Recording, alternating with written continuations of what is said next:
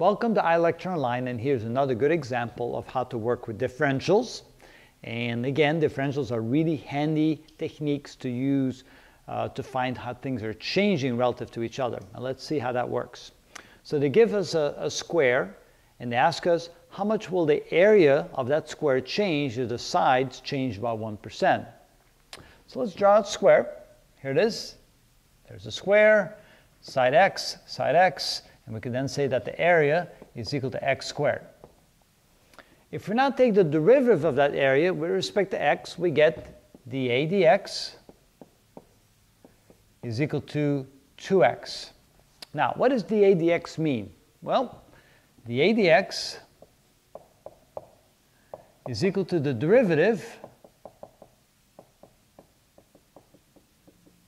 of a with respect to x.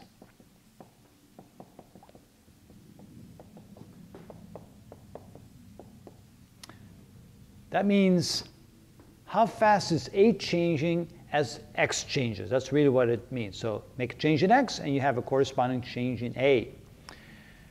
To really illustrate a little bit more, we're going to put the dx on the other side. In other words, we're going to multiply both of these sides by dx, and so we get dA is equal to 2x dx. And so dA and dx are what we call differentials.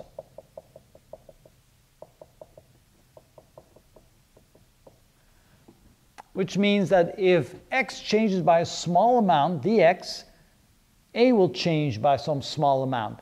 And the relationship between that, of course, they will not change by the same amount. The relationship is then determined by the 2x, which is the derivative of a with respect to x. So tell me how much x changes, and I will, by multiplying this times 2x, I will let you know how much a changes. And that's the beauty of differentials. Of course, it has to be done at a particular value for x and a certain amount of dx. So now they tell us that dx changes by 1%. So if x is 1, then dx would be 1% of that. So we can say that dA, when x is equal to 100%, and dx is equal to 1%, because 1% is 1/100 of 100%, then this is equal to 2 times 1, because of course 100% of anything is the whole thing, 1 times 0.01, which is 1% of x. So therefore dA is therefore equal to 2 times 1 times this, or 0.02. So that means if x changes by 1%, a changes by 0.02, which is 2%.